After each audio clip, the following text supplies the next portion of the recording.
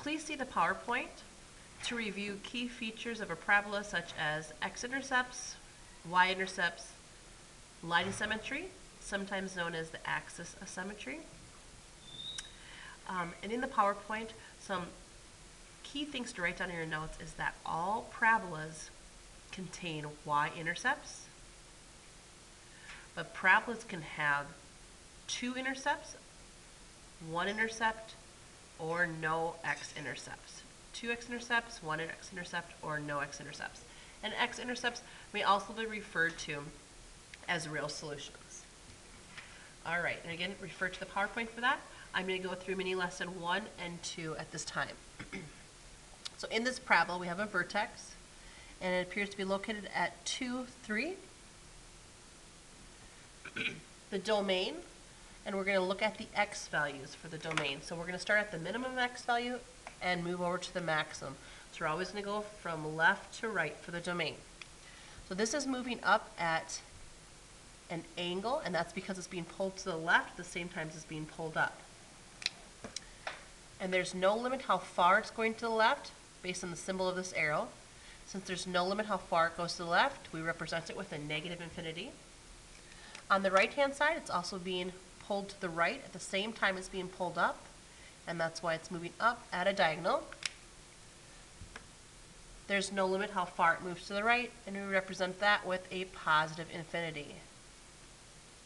Again, we do have, just like you learned in Unit 1, we do have parentheses on both ends here. We can't touch an infinity, negative or positive.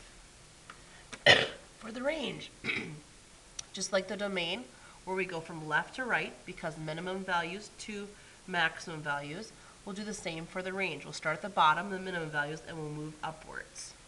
So the first value we see is right here. It's the minimum value of this parabola.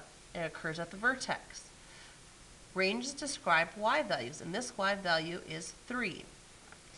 And there's no limit how high it goes, so we represent that with a positive infinity. We can't touch infinity. 3 is part of this, and the y value 3 is contained on this function. So we put a bracket in front of the 3. That appears to be like a negative, but it's just a messy bracket. Second example, this time we have a parabola that opens downward. We have a vertex at 1, 2, at -2, -1. Again, on the left and right are moving down at an angle. It's being pulled down while it goes to the left and down as it goes to the right. And so there's no limit how far it moves to the right. We represent that with a negative infinity, and there's no limit how far it moves to the right, no limit how far it moves to the left or to the right. We can't touch the infinity symbol, so we leave it with parentheses on both sides. For the range, just like we went from left to right, minimum to maximum for the domain, we're going to go minimum to maximum for the range. So the minimum is down here. There's no limit how far down it goes. We represent it with a negative infinity. And it goes up as high as this value. And this y value, because we're working with range, is -1. -1 is part of this function as a y value, so we put a bracket in that place.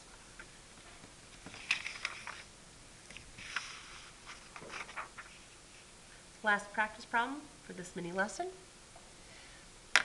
Again, we're being pulled to the left as it goes up and to the right as it goes up. So the vertex for this problem is -5, 3.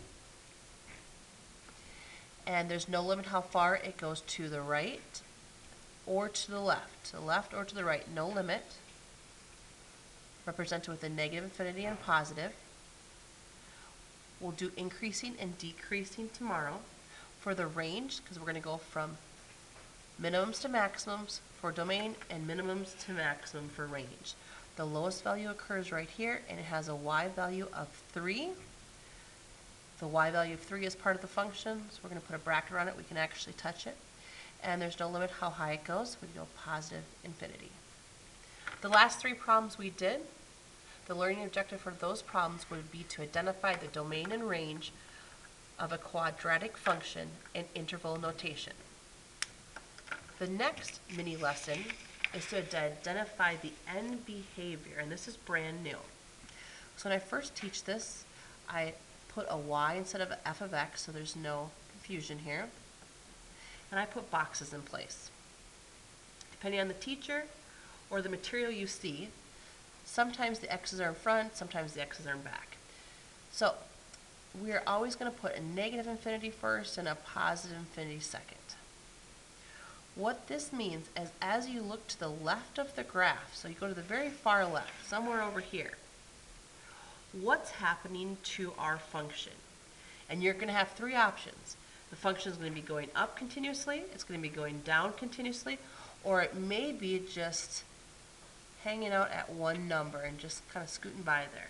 Well, with parabolas, we know they're both going to be going down or both going to be going up for quadratic functions. In this case, as you move to the left, as x's go to negative infinity, as you go to the left, our function is heading downward, and we represent going down with negative infinity. As we go to the right, what's happening? Our function again is going down at the end behavior, negative infinity. In the past, I've had students ask, can I use the end behaviors for y to both be negative? And you can. You don't have to have one positive and one negative.